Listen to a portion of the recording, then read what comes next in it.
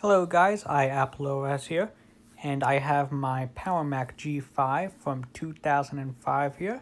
I have to say it's a beautiful design, aluminum, just like the current MacBooks, all aluminum, same color, got a giant Apple logo, which is nice. Got two handles here and down here. Now on the back, you have two visible fans right here. You have three USB ports in the back, FireWire, Ethernet, all that good stuff. Two DVI ports here, and yeah, got the power cord right here. I have the keyboard connected, which I don't have the original keyboard, but this is the keyboard I have. So here's the PowerMac G5. It is pretty heavy, weighing in about 55 pounds, so this is a very heavy computer. But the things I like about this is it's extremely easy to take apart. Lift this up,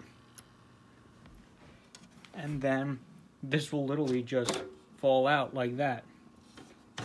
So take that out, and you can see the insides of this computer, which this definitely looks beautiful. I have to say, you got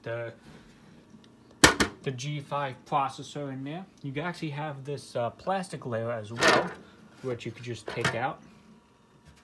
Now you have a cleaner look inside the computer.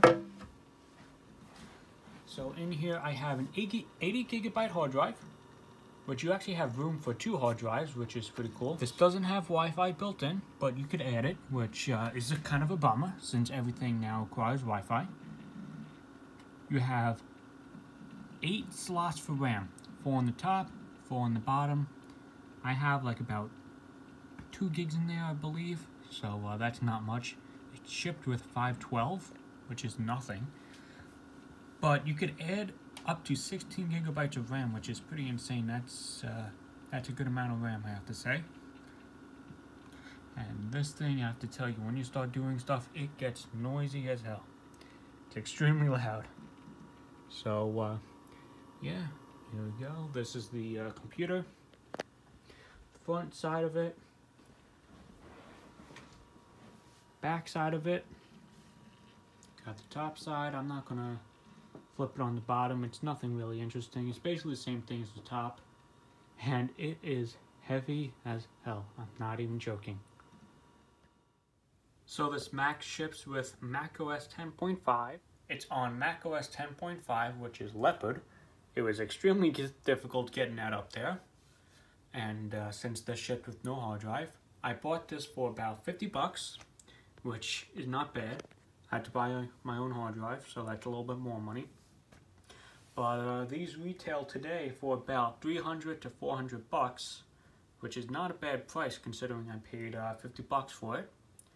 And at the time when this came out, this costed users about $2,000. So that's a lot of money for a computer, even to today's standards. And yeah, you got the basic macOS Leopard. There's no Launchpad, which I found interesting. You have to actually go into Finder, Applications. Where is that? And then this is where all your applications would be. So a lot more steps to take. I didn't install anything on it yet.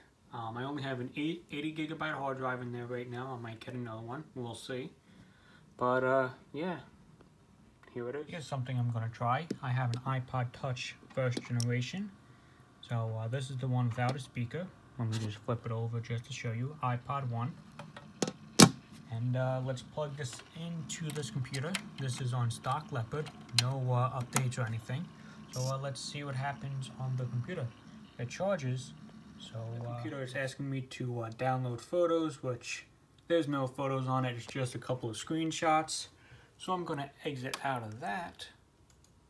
And iTunes, which is trying to open, is giving me an error message saying the iPod 1G cannot be used because it requires iTunes version 8.2 or later. So I'm going to have to download the latest version of iTunes, which you can't. Or at least, you can't download the latest. You could probably download something later than what I have. Without Wi-Fi, you can't do that.